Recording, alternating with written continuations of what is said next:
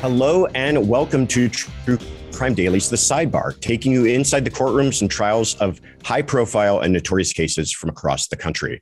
I'm your host, Joshua Ritter. I'm a criminal defense lawyer based here in Los Angeles and previously an LA County prosecutor for nearly a decade. We are recording this on Friday, March 25th, 2022. And today we are excited to be joined by a former prosecutor who has made his way into television. You may know him from Court TV. Please welcome Emmy-Award winning legal journalist, Vinnie Politan. Vinnie, thank you so much for coming on. Great to see you. We're talking about notorious cases. We've got a couple of notorious lawyers here today, right? I hope we're suited properly for the job. I think we are. Today, we're going to be talking about several high-profile cases making headlines that you talk about daily on your broadcast. And I know listeners are eager to hear your take because you follow them so closely. But before we jump into all of that, can you please tell us a little bit about your background and how you went from a prosecutor to the anchor chair? Yeah, it was really coming back to my first love when I was an undergrad, and my whole life I have microphones in my hand. I mean, I'm sitting in my home studio and I'm surrounded by audio tapes from the time I was 7 years old, little cassettes. I've got reel to reels. My father bought me a video camera like in the early 80s. And I just started, recording myself and others. So it was really my first love. But my other love was the law, which was, I call it also a genetic defect, right? Because my father and my brother, both lawyers, my father became a federal judge. So that was a big influence in my life. So with that influence and the love of what I do, right now, I've put everything together that I love, to be able to be on television, but have an area that you have passion about to talk about. You're not just generically talking about whatever.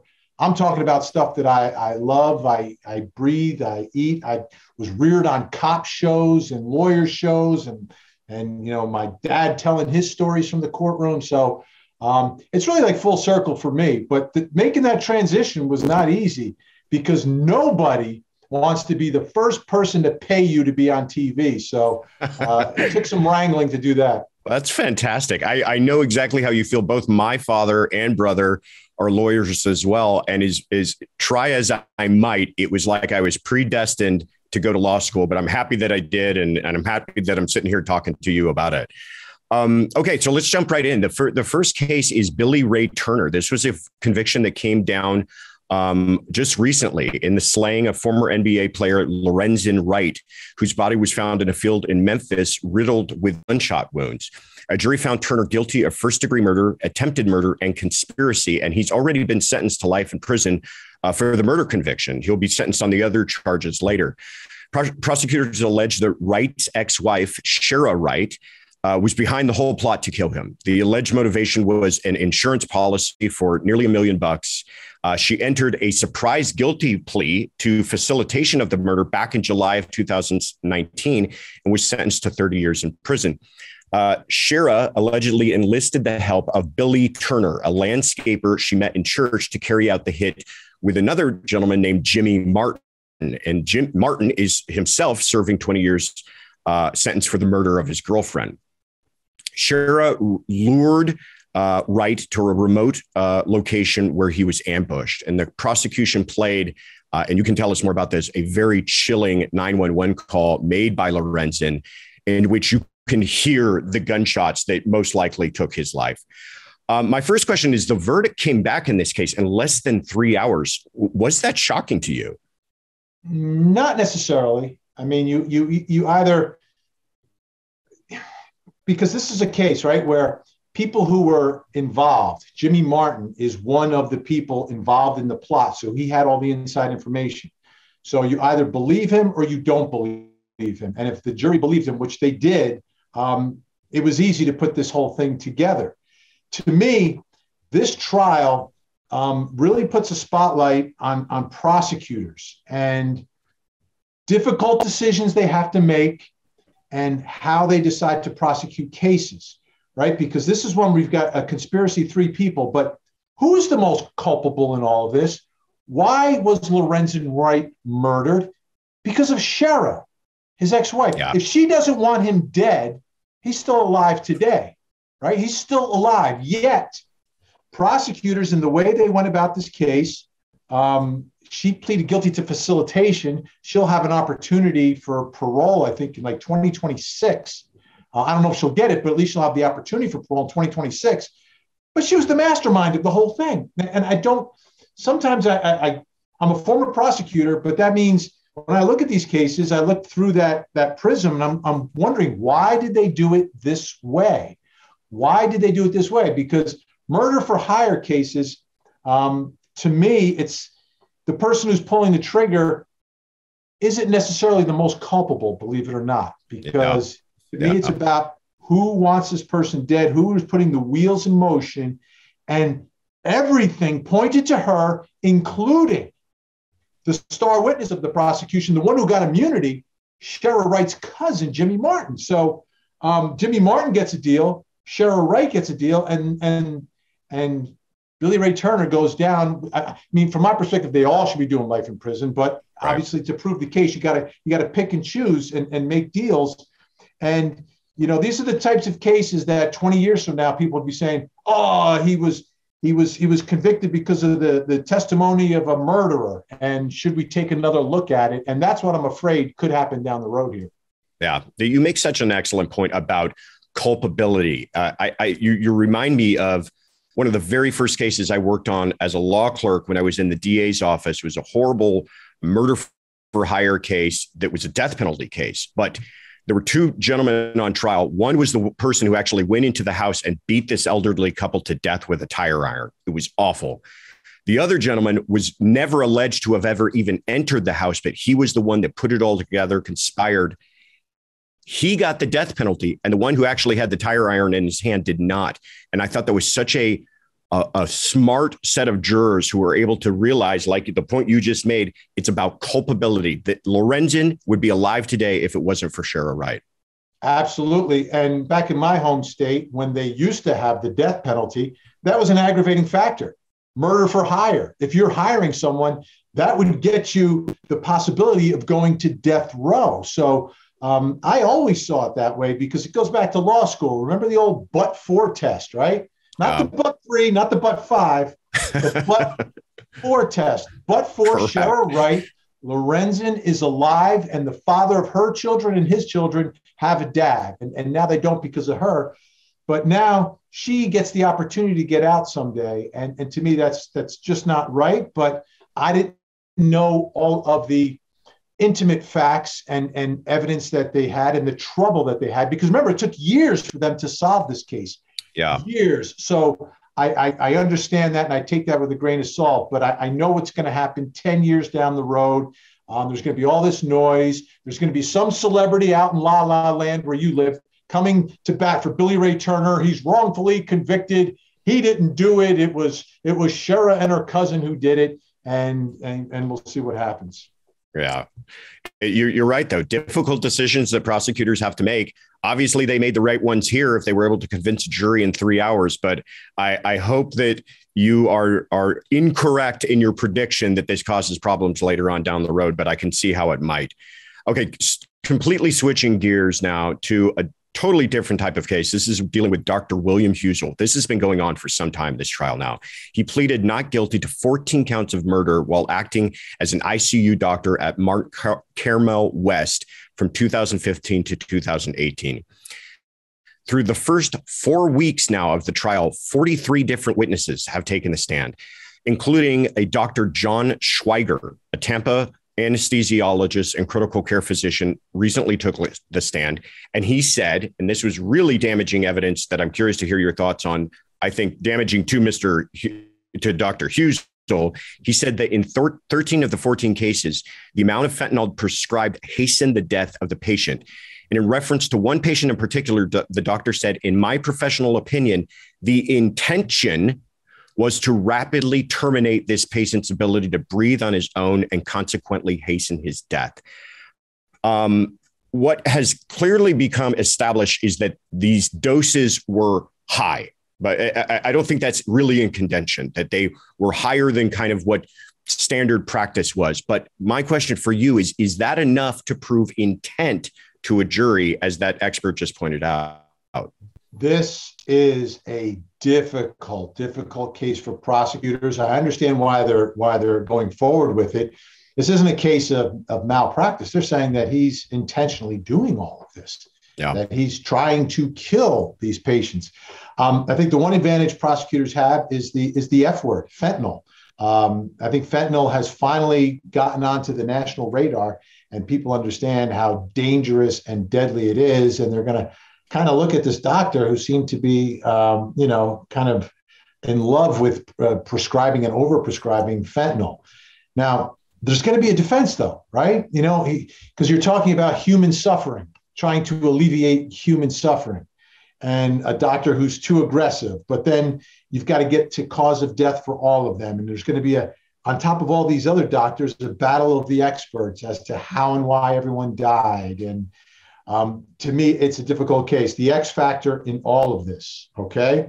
The X factor in all of this is, who is the doctor's attorney? It's Jose Baez, okay? He's got, I don't know what he stepped in when he took the bar exam. I don't know what happened, but he's got some sort of a magical touch in the courtroom in super high profile, seemingly unwinnable cases, right? I mean, wow. I don't like to say her name, so I talk about the victim, Kaylee Marie Anthony, little girl who died down in Orlando, Florida. Her mother was accused of her murder. Jose Baez, I think it was his first murder trial, represented her. And we saw what he did in the courtroom. And what he did in that case, and another one, Aaron Hernandez was a convicted murderer. He was an NFL superstar, but he represented him and in a strong prosecution case, and the jury came back not guilty. So I think what Jose Baez brings to this in a case where there are real arguments to make here, is he's been able to connect with jurors. And to me, we talk about the law, we talk about the facts, we talk about the law, we talk about the arguments, right? We talk about all of that. But ultimately, in these close cases, a jury, I believe, from watching these for years and years and years, a jury gets a sense of which messenger do I trust a little bit more. Yeah. And if there's a clear distinguishment between, how one lawyer is perceived in the courtroom and how the other is in a close case, I think that trust is going to go. And again, remember, it's not about proving his case. He's just got to raise enough doubt. But he has a way of bonding with the jury. I'll give you the example, Joshua. In the case down in Florida, down in Orange County, Florida, and I was watching this. Every morning, he would turn to the jury and say, "Good morning, ladies and gentlemen of the jury." And in the beginning, it was a little awkward and weird. By the end of that trial, he would say good morning. All 12 of them, plus the alternates, would say good morning. And it was like getting louder and louder. And I didn't pick up on that being so important until we spoke to the jurors afterwards. The prosecutor was seasoned. He was intense, but he was a little arrogant in the courtroom. He was a little overconfident and rubbed the jury the wrong way. And it made such a difference. So that's the X factor here for the doctor.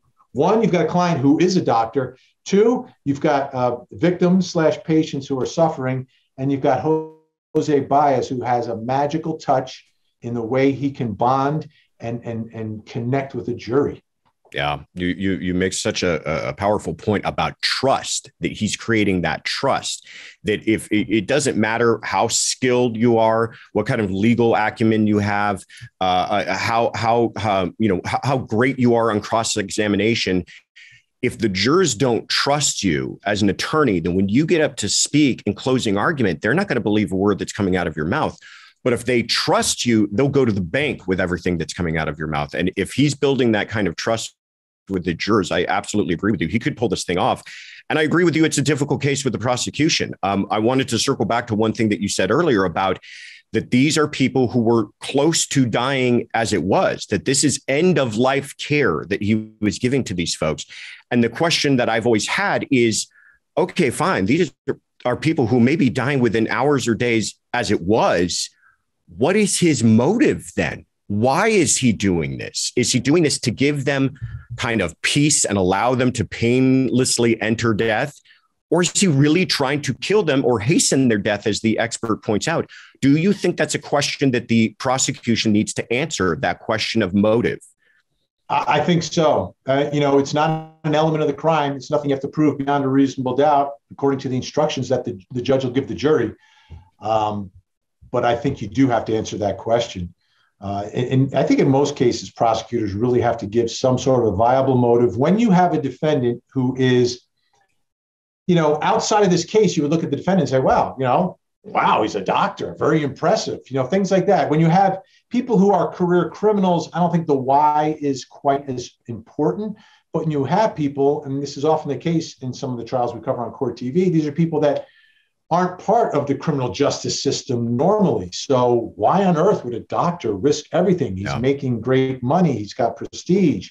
He's studied his entire life. He's taken that oath. Why would he do this? And I wonder if the jury believes it's to lessen human suffering. If you believe that was what was motivating him, could you still find him guilty of murder? I don't know. Yeah. I don't know. So that's going to be the challenge.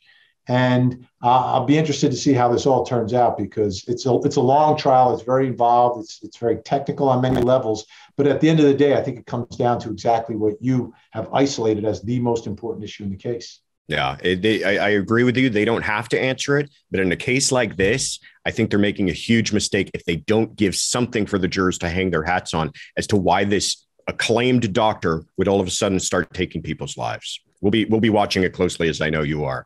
Okay, turning now to Jennifer and James Crumbley. These are the parents of the Oxford High School shooting suspect, Ethan Crumbley. Each parent is facing 4 counts of involuntary manslaughter. Currently, they were represented by attorneys who work in the same law firm, and the parents have expressed that they have no issues with that arrangement, but the prosecution wants to avoid any conflicts of interest. Under the Sixth Amendment, the Crumbleys have a right to counsel of their choice. Trial protocols call for lawyers and their clients to state on the record in court that they understand and are comfortable with their arrangement. And in another new development, the prosecutors have issued, and I wanted to hear your thoughts on this, what's called a no notoriety request, which was not challenged by the defense. They will not use the name of Ethan Crumbley, the young gentleman shooter here, in the proceedings. Instead, they're referring to him instead as the shooter.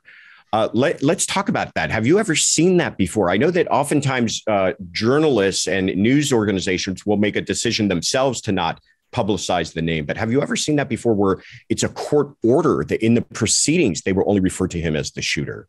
No, never have. And I'm always afraid when I see something I haven't seen before. If and when there's a conviction, how does that, lurk on the appeal and the chance to do it again? But this isn't the trial of the shooter himself, right? He's got his own separate case. It's of the shooter's parents. But I don't know how that's going to work. I mean, you're going to have a whole trial. You've got the parents. The whole case is, yes, it's about the parents, but it's really about the shooter. And it's going to be bizarre to watch how they can dance around this the whole time. My guess is his name's going to come up. It's just going to come up. Inevitably, whether it's purposely or accidentally. Yeah, I agree with you. The more I think about it, so much of this case for the prosecution is going to be about what didn't they do in caring for their son, and where should they have intervened, and how are you constantly going to be referring to him as the shooter when talking about that? Well, they didn't go get the shooter proper mental therapy, did they? And then they purchased a gun for the shooter. It just seems like it will create such a bizarre attention to the fact that they're not using his name that I agree with you. I feel like it might just present problems. And I know they're trying to prevent this whole notoriety thing, but I think they should be more concerned with doing things right in court than how this is perceived outside of court.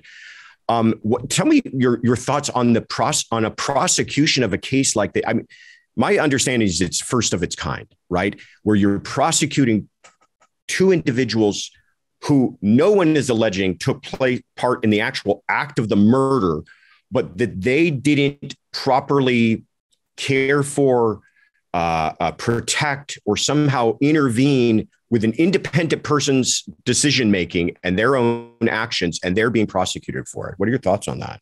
Yeah, this is what we've been talking about since the beginning of the case because of the very specific facts of this case.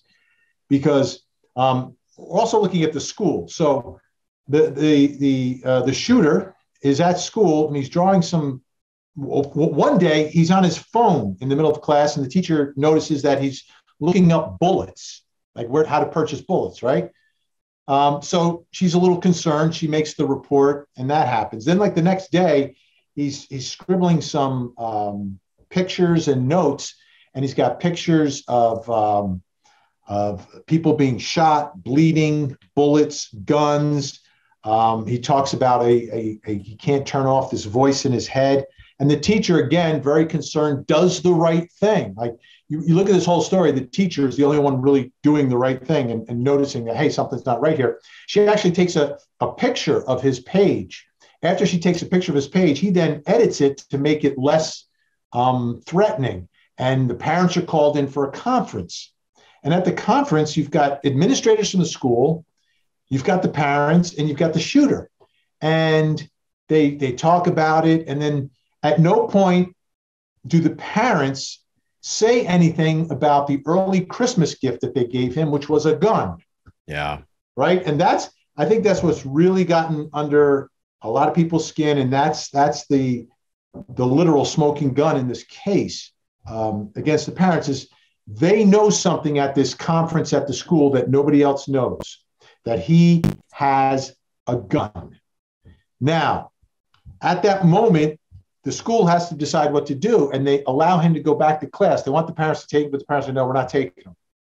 And then he's allowed to go back to class, and he has a backpack.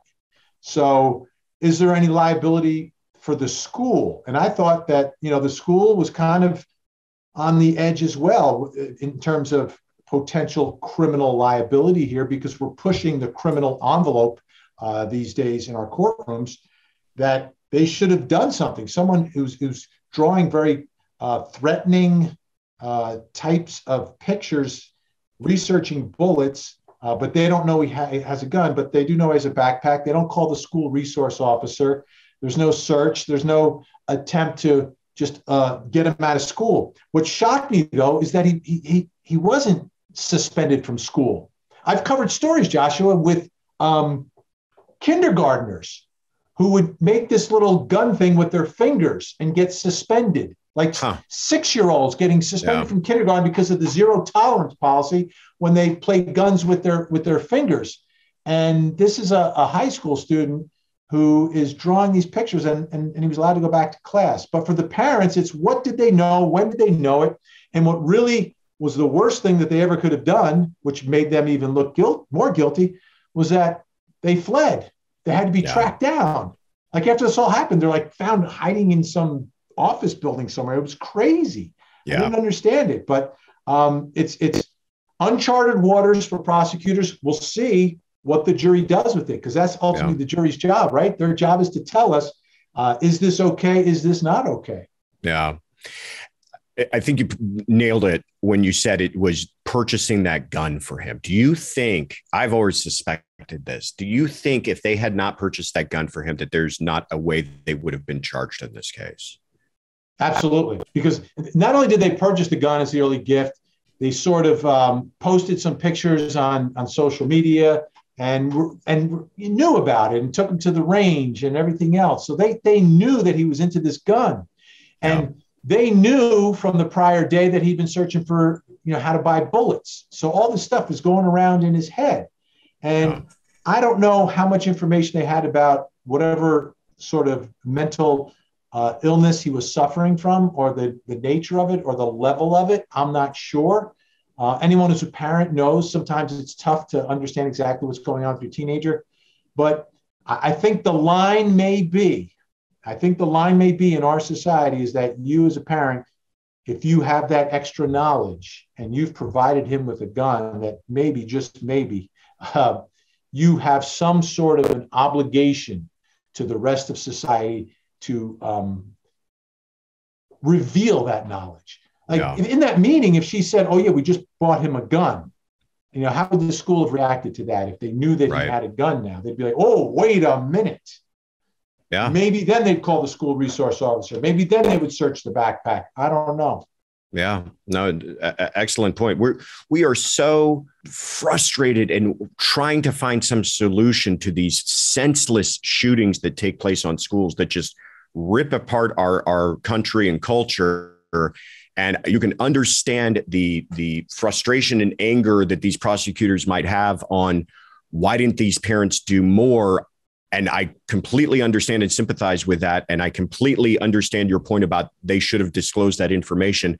I just wonder the ramifications and the chilling effect on parents being second guessed. Is this too much? Maybe this is exactly where we should draw the line. But like you said, the jurors will let us know. Yeah, it's a game changer. This trial is an absolute game changer because when I look at the school shooting cases, there are two lines of defense. The first line of defense is at home with the parents. Can they do something to stop it? The second line of defense is what can the school do to stop it, prevent it, and save lives? And in this case, on both counts, there was failure. There was absolute failure.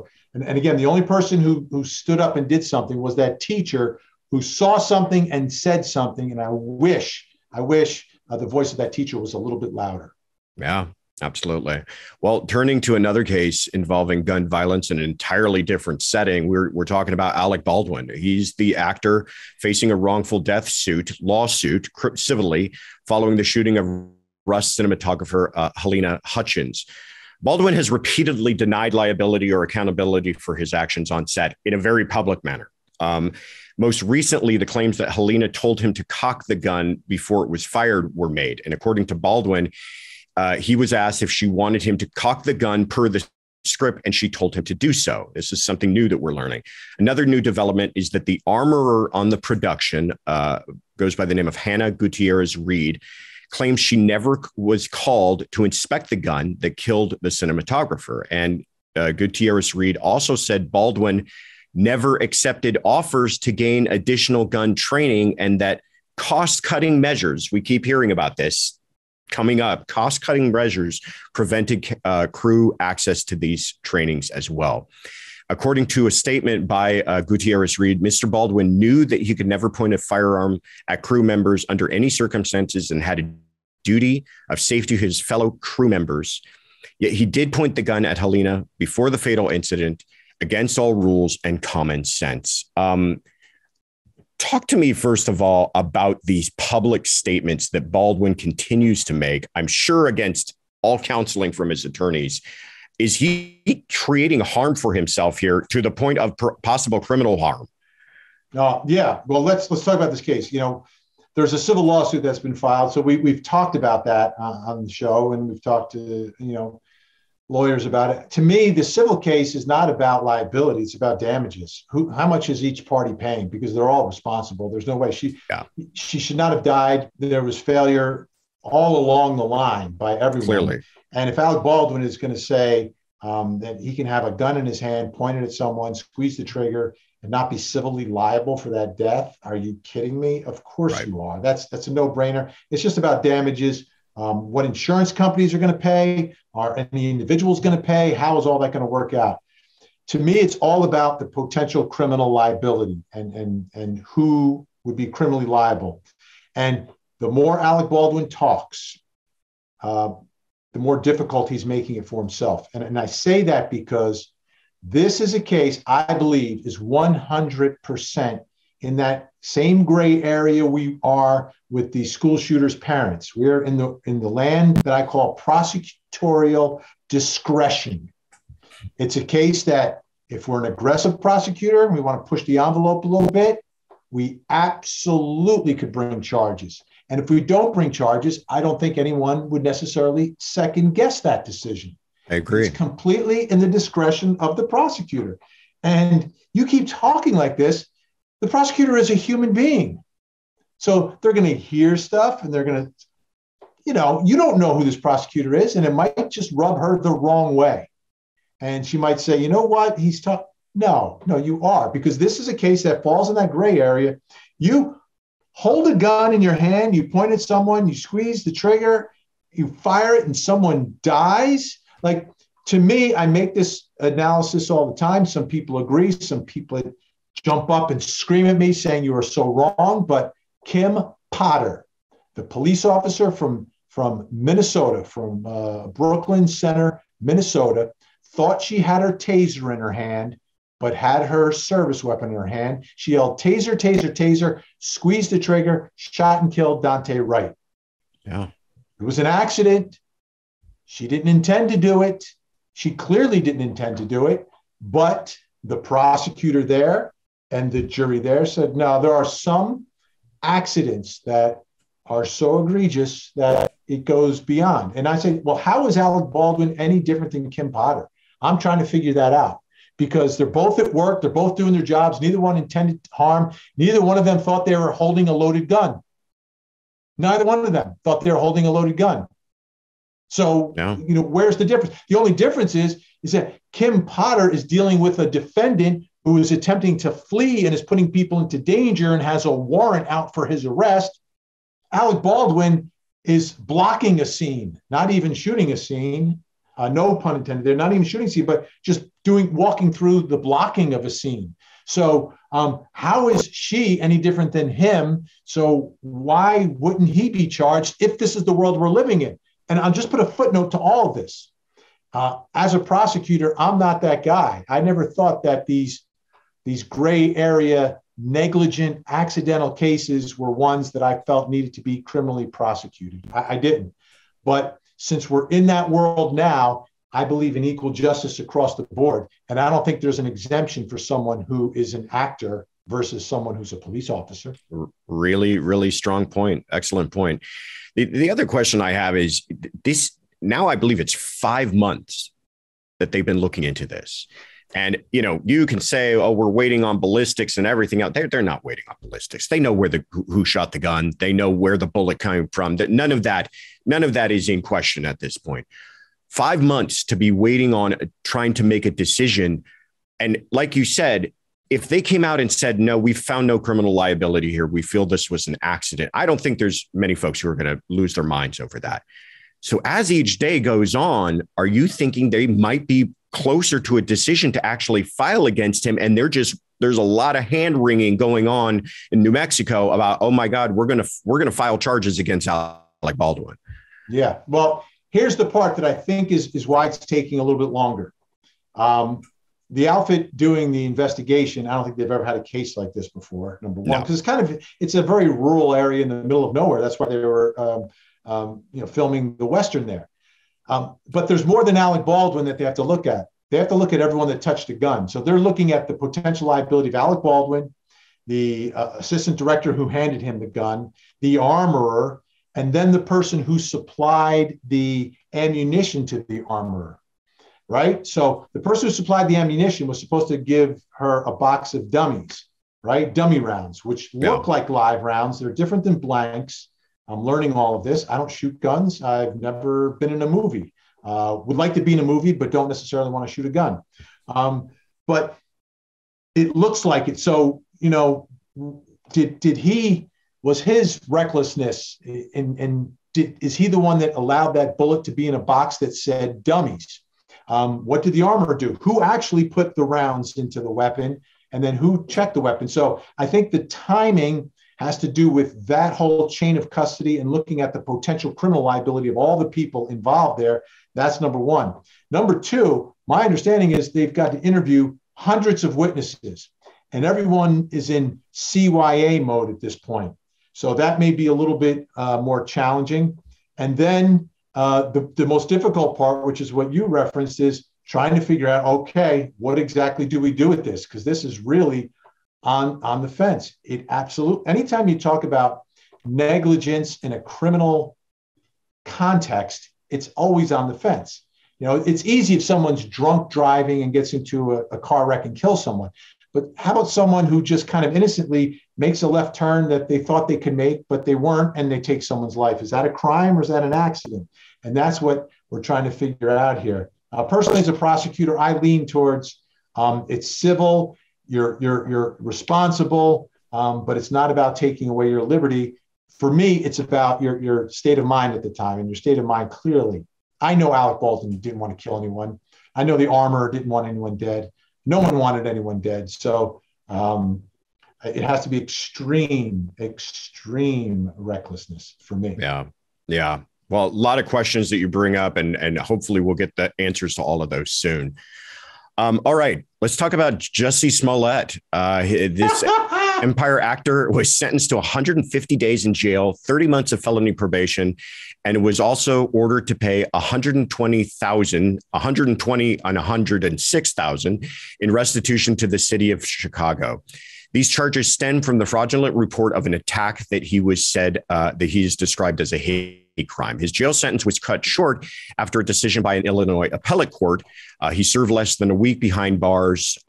His team arguing that he should be allowed to be freed pending his conviction. So we've had this back and forth throughout the kind of extremes of the country of everybody losing their minds that, he got jail. Now he's out of jail.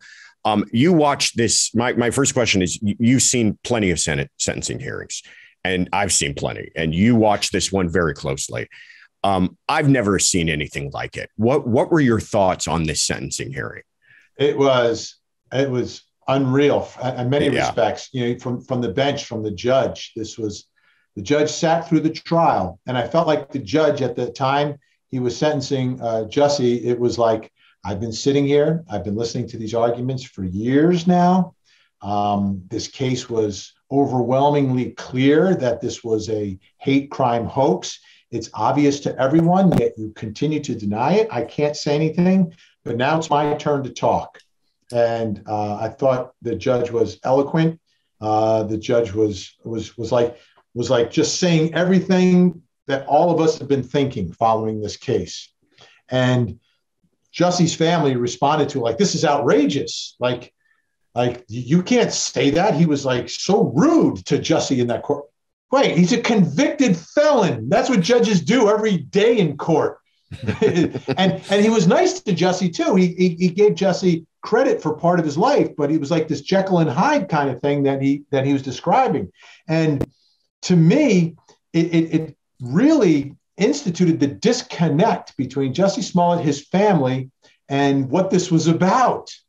And they were clinging to this argument that he was the victim. Jussie is the victim. And this judge victimized him inside the courtroom. And I'm like, what planet are you on? Like, what people out there believe that two MAGA hat-wearing men happened to be walking through the streets of Chicago during a polar vortex at 2 a.m. with a noose and bleach, and just knew that somehow, some way, this African-American gay actor would be going to Subway for a sandwich. And at that point, we are going to teach him a lesson, because this is MAGA country. And right. By the way, the two MAGA hat-wearing men are not, they're immigrants from Africa. What? And he reported his attackers as being white. Yeah. And he knew them. And I would think he would recognize their voices to a certain extent. And then somehow he was able to fight these guys off. Have you seen pictures of these guys, Joshua?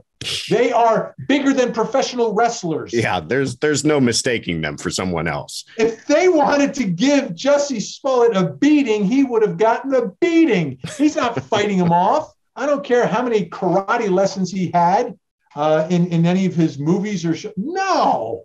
So the whole thing was preposterous, yet they were clinging to the fact that he was a victim. And for that, they lose credibility. And I don't think that he was the victim of anything. I believe it was a hate crime hoax. That being said, there is still that big issue looming in this case, Joshua, which is double jeopardy. Yeah. And this is for real. And I didn't know the procedural history of this case that well, because when the trial was happening, we were in the midst of the Ahmaud Arbery murder trial, Kyle Rittenhouse case, and we were covering all of those while this was happening. So I really didn't focus in on the procedural history until afterwards. And they have a legitimate legitimate argument that his Fifth Amendment right is being violated, not against self-incrimination, but for being punished twice for the same crime. And I'm interested in your take on it because I think he could very well overturn the conviction, but not just overturn it, get it thrown out and walk away from this. Yeah. Well, just to kind of catch people listening up as to what we're talking about, and correct me if I'm wrong, but my understanding was that the original deal, as it were, that he had with the state prosecutor's office was that he could get this case dismissed, but he had to forfeit the bail that he had already posted for his release on his original arrest. The argument being that money, that forfeiture of that money is a punishment. Oftentimes, punishment can be a fine or a fee. And so the court saying, or the prosecutor saying, you need to forfeit that money to us, and then we're going to kind of, resolve this thing, that is enough alone for jeopardy to attach the first time around. So the fact that he received that punishment and the case was resolved, it doesn't matter if it went through a jury trial or not. It was resolved with a punishment the first time around. And now that he's been tried again and punished again, that's double jeopardy. And I agree with you. I think it's certainly something an appellate court is going to have to give us an answer on, because it's a strong enough question for legal minds around the country to be going, what happened here and how is that viewed?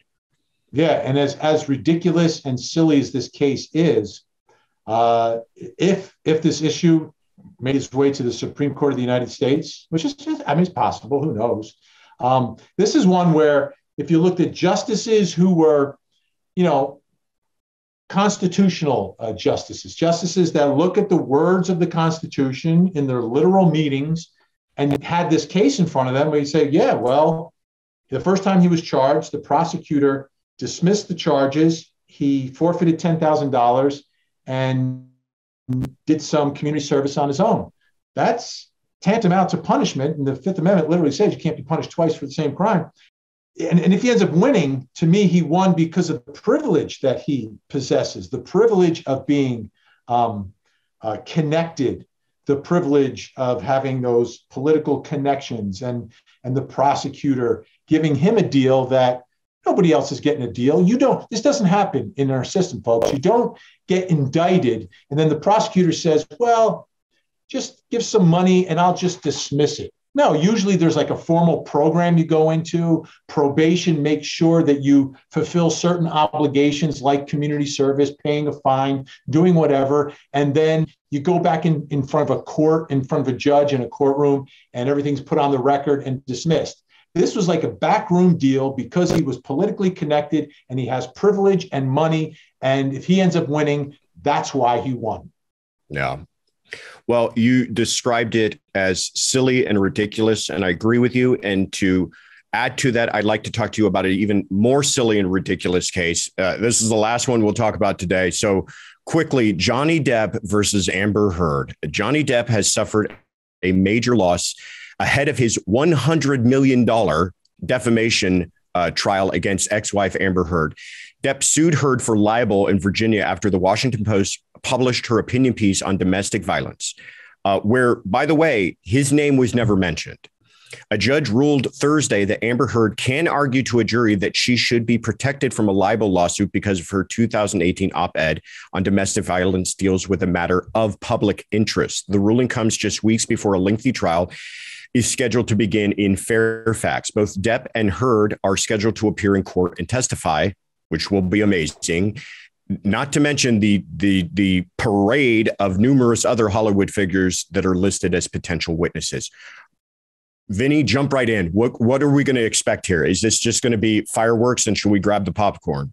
Oh, absolutely. This is really a criminal case that is kind of wrapped into a defamation claim. It's not a criminal trial, but it's about domestic violence. And Johnny Depp is saying that Amber Heard accused him of domestic violence and it destroyed his career. Amber Heard, though, has a counterclaim against Johnny Depp saying that he's accusing her of lying and it has destroyed her career. They were married for just over a year. It was the most bitter divorce, but these are two people who absolutely hate one another. And usually at Court TV, we don't cover civil cases because they always settle. These people hate each other so much that it makes settlement very unlikely, and they're going to air their grievances publicly inside of a courtroom. And we'll see whether or not the jury believes Johnny Depp is a wife beater or not. And that really becomes the issue here. That becomes the issue. But to figure it out, you're going to have dozens and dozens of witnesses, videotapes, audio tapes, and of course, the testimony of Amber Heard, A-lister, Johnny Depp, A-lister. Elon Musk is supposed to testify, the richest man in the world. He may be testifying remotely from space. James Franco is scheduled to testify, Ellen Barkin, and countless others. So get ready. This is like War of the Roses, but inside a courtroom. Yeah. And your point being that, listen, when the accusation is liable, a defense to that is, I wasn't lying. It's all true. And let me prove it to you. So you're absolutely right. This is going to turn into kind of a domestic violence case. Was he violent against her? Because if he was, and they can prove that, then his libel suit against her falls apart. It's going to make for, if nothing else, some really great television. And I'm imagining that you're going to have some really great hot takes on the whole thing. Absolutely. And it's all happening in April. So amazingly, it's going forward, and we'll be covering it. I don't know how it's going to turn out. This case is very unpredictable because there's cross claims. They're each going after. I think he initially sued her for $50 million. She counterclaimed against him for $100 million. They have that kind of money. So this is a real case, and we'll see. But getting to the truth of what happened is going to be a long journey for this jury. Yeah, incredible. Vinnie, thank you so much for coming on this week. Where can people find out more about you? Okay, well, you go to my Facebook page, Vinnie Politan, Court TV. I give you updates on everything I'm doing. You can watch me on Court TV every night. If you have a digital antenna, we are broadcasting 90% of the country, and then we're on every streaming service you can think of, including YouTube. We're on that as well, the YouTube that you pay for. So anyhow. Great to be here. Thanks so much, Joshua. Appreciate it. And absolutely. When are we covering one of your trials is the question. Soon enough. You better not object to cameras. Of course not. I just want to make sure I've got my hair cut. I'm your host, Joshua Ritter. You can find me on Instagram and Twitter at Joshua Ritter ESQ. You can find our Sidebar episodes wherever you get your podcasts. And we want to hear from you. If you've got questions or comments you'd like us to address, tweet us your questions with the hashtag TCD Sidebar. And thank you for joining us at the True Crime Daily Sidebar.